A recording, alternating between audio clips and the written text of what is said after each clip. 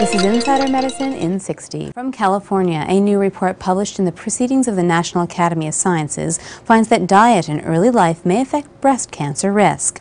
Researchers fed mice lacking estrogen, a diet supplemented with fatty acids known to mimic the effects of type 2 diabetes and heart disease. They found that the diet stimulated growth of the rodent's mammary ducts and also increased formation of mammary tumours in some of the mice. From the Netherlands, cancer and chronic diseases are responsible for nearly 50% of all gradual deaths in Europe, according to a report published in BMJ Supportive and Palliative Care.